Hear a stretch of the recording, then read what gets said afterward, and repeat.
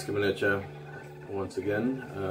Just thought I'd come on. I went to Long Beach this morning, spent some time with the family up at the beach there, and then hadn't been there in a while, but there's a good, 7 or 8 different record stores in the city of Long Beach. Obviously I hadn't been in a while. I think most of them already reopened, and there's like 4 record stores within like a 2 or 3 mile strip near downtown. So had a couple hours today and stopped by a few of them.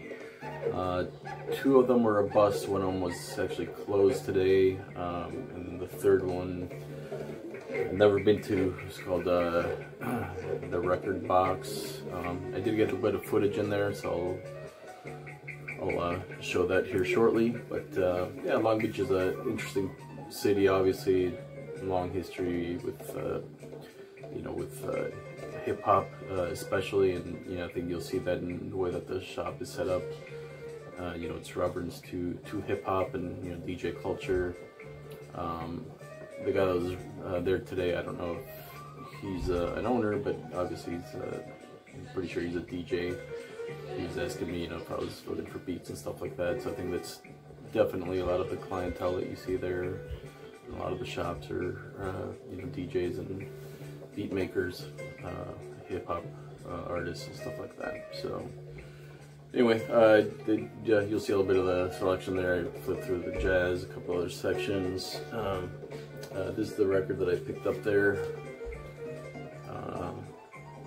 Oriental Wind, Chilla Chilla. This is on the UK Sonnet label. I've never seen this one before. I know, so it's OK Tamiz, the Turkish drummer.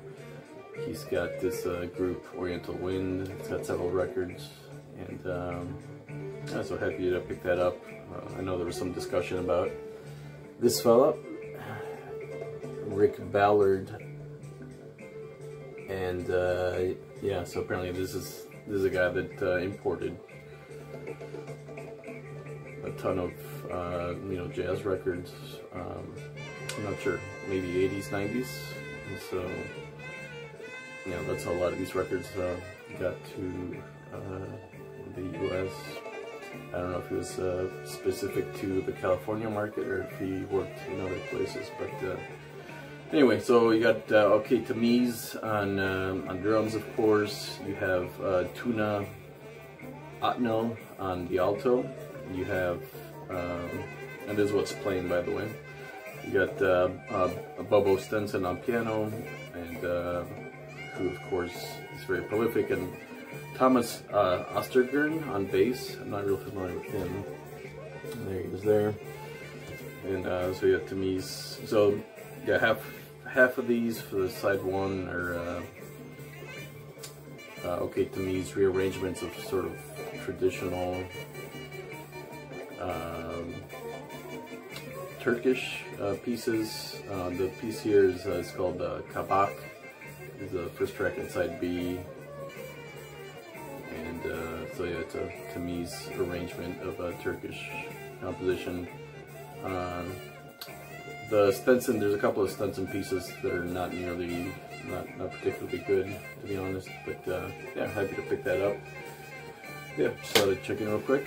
I'll leave you guys with some footage of the store. Take care.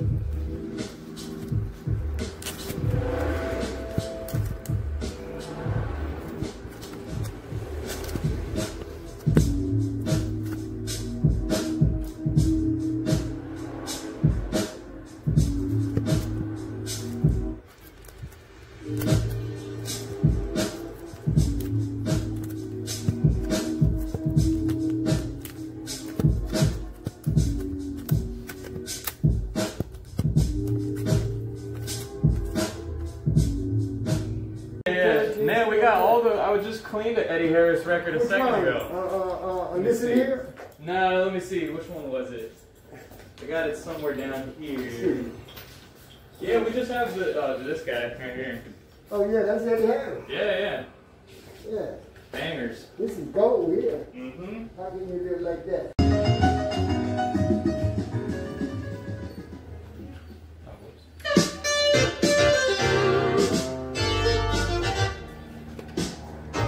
Hey, welcome in. How you doing? Good, how about yourself? Okay, yeah. R&B. Yeah. You know, and the heavy metal, you know. Oh, you into everything, Oh man. man, I'm a music lover, man. Do you listen to beats and stuff? Oh yeah. Man, there's a dope little radio show going on today in Japan, but Oh, it is? it's streaming all day. Oh, Yeah, what? it's for a 404 day. Oh, It's like